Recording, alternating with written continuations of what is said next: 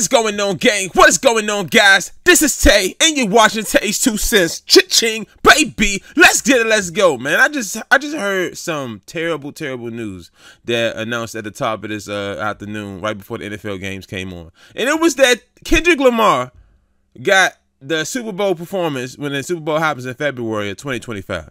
And it's not that Kendrick Lamar is getting it is terrible news. It's that Lil Wayne did not get it. While the Super Bowl is in New Orleans, coming from one of the most influential rappers of the last 30 years, 20 years, everybody has a piece of his game, a piece of his image, a piece of his, artistry, and is right in his hometown. He's a living, walking Hall of Famer. I know rap doesn't really have a Hall of Fame. I guess they got the stars and the cement in Hollywood, but a living rapping Hall of Famer may not have made the best financial decisions, but as far as the art, as far as performing, as far as music wise, oh my goodness, man. How did we not get this to Lil Wayne? How did Lil Wayne not get this? I mean, he's even involved in sports. That makes it even crazy. He was with ESPN the most he's ever been in the last few years. He's heavily activated in this.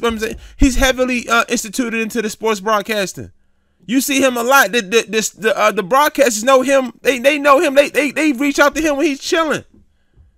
And the thing is, it's crazy because you hear all this, and you know that I think we know that Rock Nation controls who gets the performance, and you know that Jay-Z has something to do with this, and people are speculating that Jay-Z was hating on Wayne. I feel like their relationship has gotten better over the years. Maybe they had a discussion and Jay-Z decided that Wayne wouldn't be the best performance. Maybe the songs that we know Wayne for ain't good songs to be performing in front of millions on a Super Bowl televised broadcast. I don't know. It just doesn't feel right. I'm not from New Orleans, not by any means, but for it to be there and for it to be him, it's like if the Super Bowl was in New York. I don't know if it's ever been in New York. Don't get me wrong.